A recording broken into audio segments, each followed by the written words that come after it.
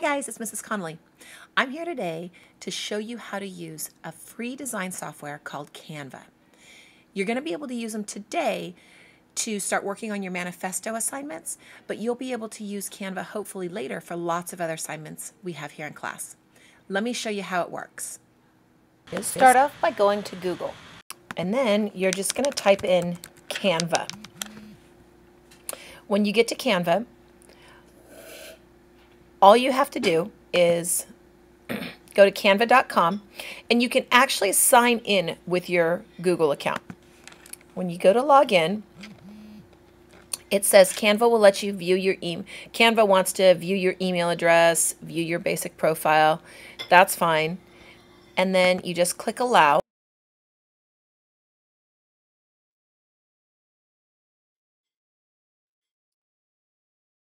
And then it takes you to your page.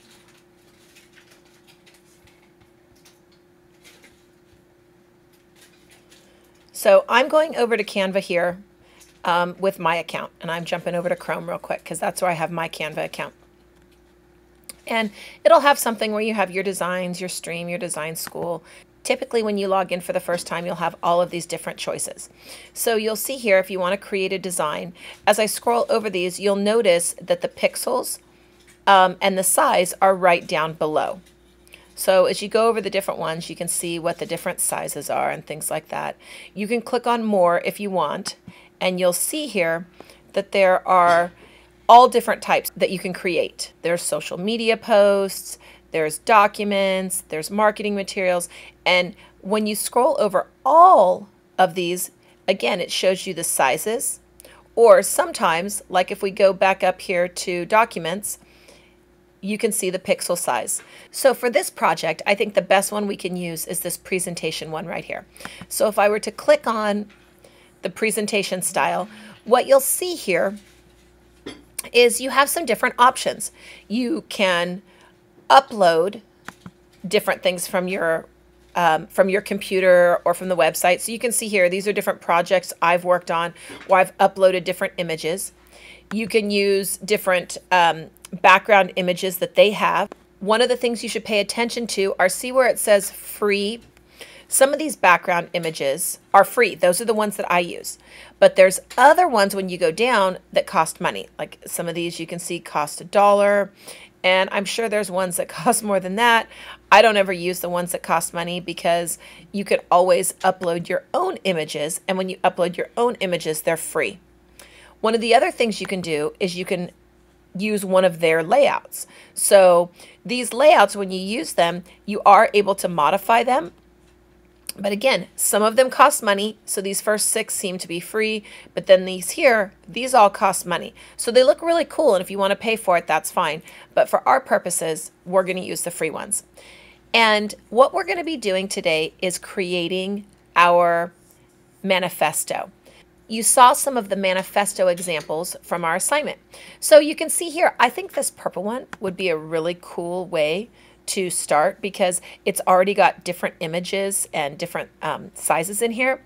So one of the things I had done is I created a brainstorming sheet. So you may have a brainstorming sheet where you have all these little phrases that you've put together.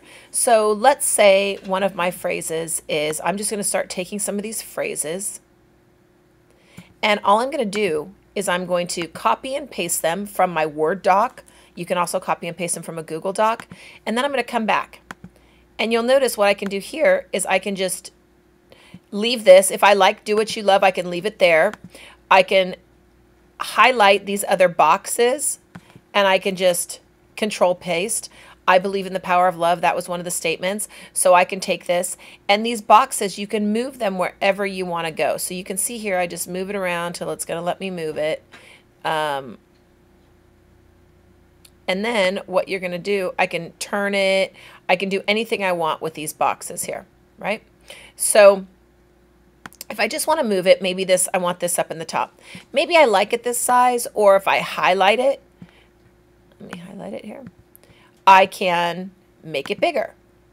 And then all I have to do on these boxes is I can move it over so I can have it on one side. Then I can go back and I can just copy and paste again. go back to my Canva page, and then I can get more. And then again, here I am, I can copy and paste. So if I look up here, the size I used on this one was 21. I can go down here and I can stretch this, and I can make this one 21. If I decide that I want to do this, I can make this one 21 as well. Let's see what I can do. I can change it so that it all fits.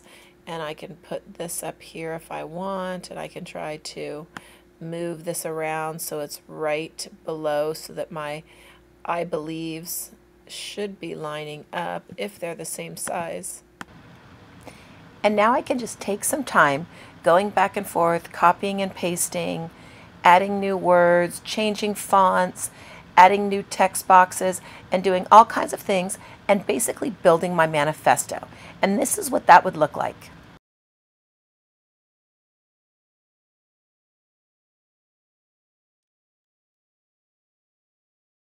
You'll see that it's just a matter of taking time to put your information in, change up some colors, change up fonts, sizes, and you actually can create a pretty cool manifesto. This one here took me about 30 minutes, and I've just sped it up for you to see. When you finish making your manifesto, all you have to do is click on download. When you click on download, you're going to get two different options.